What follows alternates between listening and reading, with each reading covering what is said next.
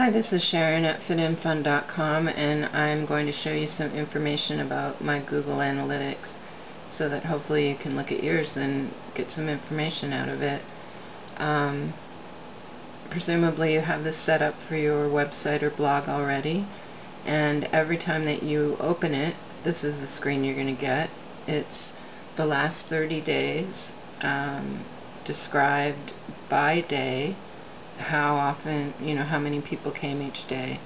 And you can see on this certain day I had 143, and that was due to some references that my friend Beth gave me. I think she put some stuff on her blog here, and then I got the result.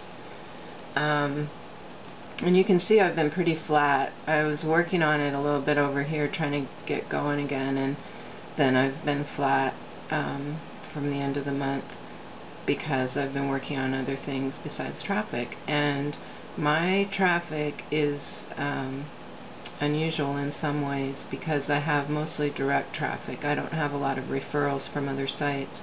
Everything that I get is pretty much from the keywords that people find me for, and this is an anomaly at this point in time, but hopefully I'll get more referrals as time goes on.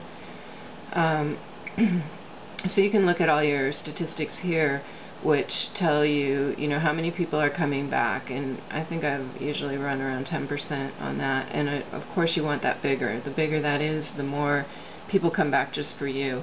And I do have subscribers, and I do have some people, but I haven't gone after that statistic at all.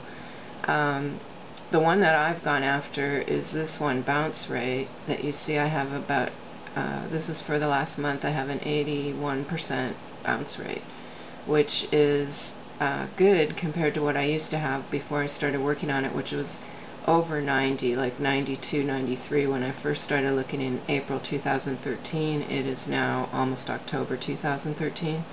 So I've put some time into it, and I've reduced it 10%, so I feel really good about that. What bounce rate means: when it's 100%, it means that the person didn't stay for more than one page. They came, they looked at that page, and they left. That meant they bounced.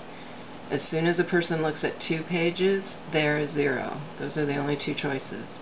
And then your bounce rate comes between the combination of those people that came, how many stayed for more than one page, and how many just left right away. When you have an 80% bounce rate, that means that out of every 5 people, 4 of them left. 1 of them stayed in red. And so back when I was at 90%, out of every 10 people, 9 of them were leaving and 1 was reading. So I've improved, and I'll do a video on that sometime. So those are just the top statistics. And then down at the bottom it tells you automatically what languages the people were reading when they came, if that's an interest of yours. And in my next video I'll tell you what I do instead of looking at this. I hope that you visit fitinfun.com and fit fun into your life too.